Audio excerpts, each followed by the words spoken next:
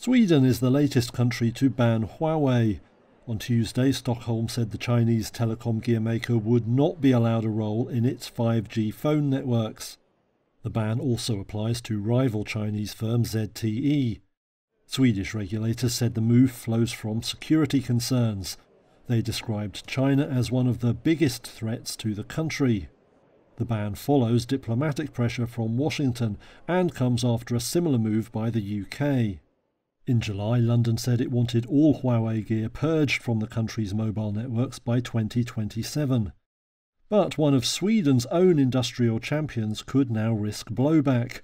Ericsson has won contracts to supply 5G gear to all three major mobile networks in China. Analysts say those deals could be at risk if Beijing decides to retaliate. Future sales could also be jeopardized. For now, though, Ericsson and Finnish rival Nokia look like the big winners from the Swedish move. US officials have previously said that they are the only companies that should get 5G contracts in Europe.